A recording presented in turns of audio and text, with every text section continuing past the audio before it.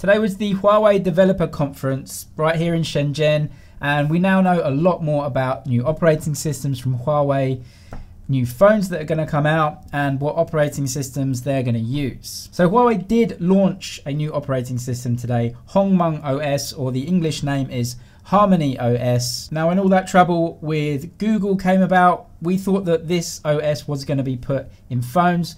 It turns out that's just not the case. Harmony OS is going to control a lot of other products, but Huawei did also release details of EMUI 10. That is an upgrade to the current EMUI that they're using across their cell phones. The Huawei Mate series is going to be the first series to ship with EMUI 10. And the P30 series is going to be the first line of phones to get the public beta on the 8th of September. So Huawei released lots of footage of EMUI 10. Actually, this just looks like an iterative upgrade over EMUI 9. It's not a new operating system. It is still based on Android, and it definitely isn't Hongmeng OS or a different operating system. So the colors will change, the icons will change a little bit, but overall it's the same thing. Apparently there are 6 different types of color scheme that you can run across the phone.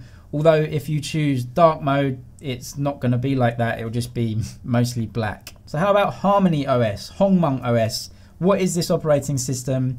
It's looking to focus on peripheral products. Huawei want to get more and more into smart products, smart home products, watches, TVs, speakers, even operating systems for your car. So Harmony OS can work in conjunction with your phone, but not as a replacement to Android-based EMUI. So according to all the videos and literature that came out from Huawei today, Harmony OS is going to tie a lot of those peripheral products and supporting products together. You can see in some of the videos here that Huawei is really pushing the ability to essentially do something on your phone and then just pass it straight off to another smart product. For example, a smart TV. But they seem to be really pushing the ability to take video on your phone somewhere and then beam it somewhere else, and for example at home have the ability to watch it on your phone or to just instantly put it straight onto your TV. This is very cool and also a little bit scary,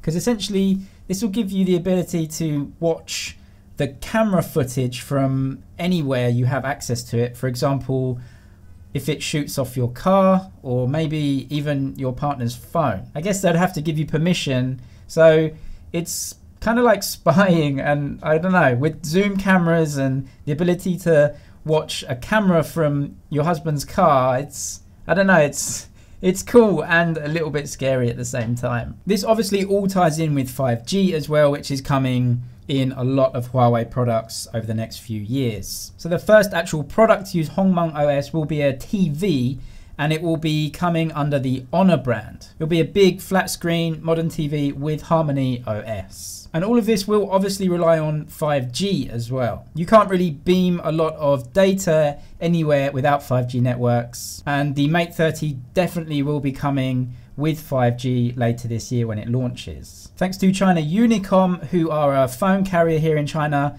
we basically know every single 5G phone that is going to come out between now and the end of the year. They detailed every single phone. So we have the Axon Pro, the Mate 20X, Vivo iQOO Pro 5G. They're already out or have been released. The Note 10 5G we also know about.